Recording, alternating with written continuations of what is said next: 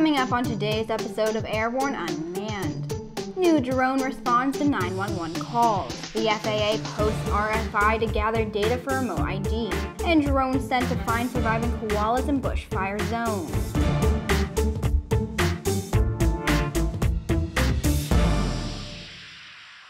Welcome to Aero-News Network's Airborne-Unmanned, a weekly news program covering all things unmanned, in partnership with AUVSI, the Association for Unmanned Vehicle Systems International. I'm Sophie Hurlock. Impossible Aerospace says their product, Air Support, will transform how the world's cities respond to emergencies by allowing them to dispatch drones directly to the scene of 911 calls to improve emergency response times.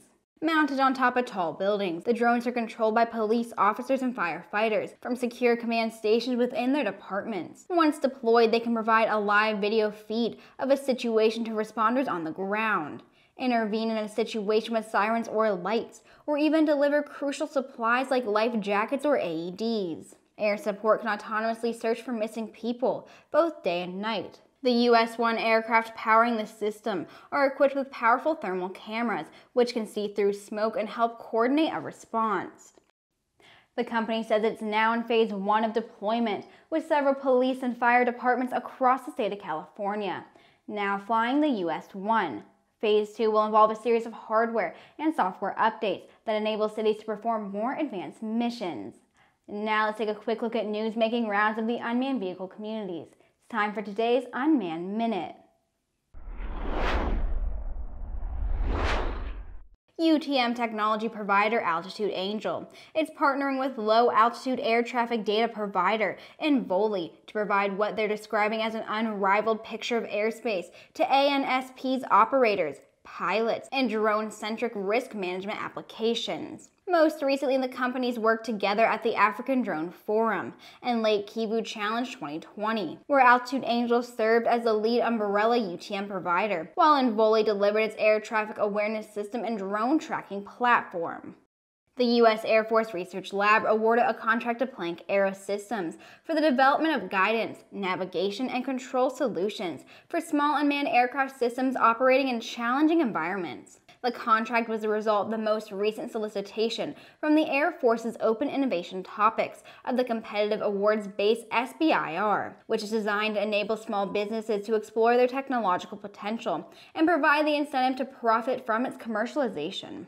Dragonfly will distribute AeroVironment's Quantix mapper drones to commercial markets. Described as a simple-to-use drone that empowers users through its fully automated operation and instant insight, Quantix mapper features a hybrid design that allows the aircraft to launch vertically and transition to horizontal flight. High-resolution imagery can be viewed immediately by users on the included operating tablet without the need for other devices, internet, or additional software. The U.S. government has cleared Raytheon Company to sell the Coyote Block II counter-drone weapon to approved allied nations as part of the Howler counter-drone system. In 2019, the U.S. Army deployed Howler, a combination of the Ku-band radio frequency system and Coyote Block I, into the battlefield. The high-speed, highly maneuverable Block II is designed to use Raytheon's Ku-RFS multi-mission radar as its fire control source. We'll be right back with the rest of the news.